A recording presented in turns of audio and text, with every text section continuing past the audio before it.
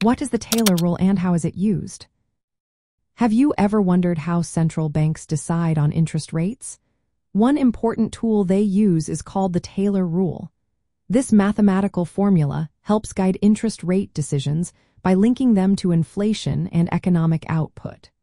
Developed by economist John Taylor in 1993, the rule aims to balance price stability with economic growth. The Taylor rule assumes a baseline interest rate of 2% above inflation. When inflation rises above a target, often set at 2%, or when economic growth exceeds sustainable levels, the rule suggests raising interest rates. On the flip side, if inflation falls below the target or growth lags, it recommends lowering rates. The formula for the Taylor rule is expressed as follows. The recommended policy rate equals the inflation rate plus 0.5 times the output gap plus 0.5 times the difference between inflation and 2% plus 2.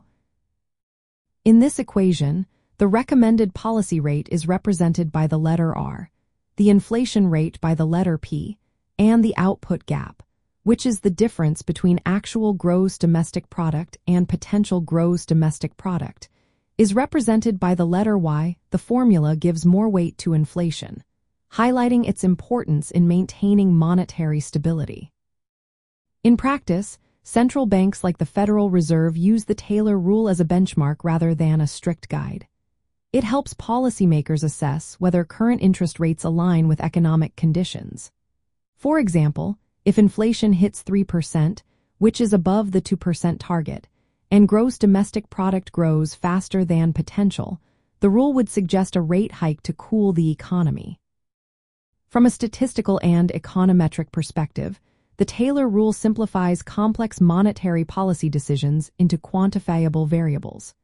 It serves as a tool for analyzing historical policy effectiveness and testing hypothetical scenarios.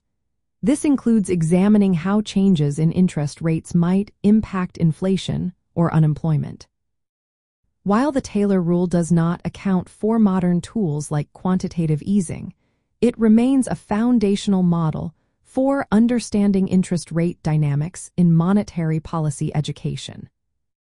For viewers interested in this topic, visualizations of the formula, historical interest rate comparisons, and case studies, such as the 2008 financial crisis, can make the content more engaging.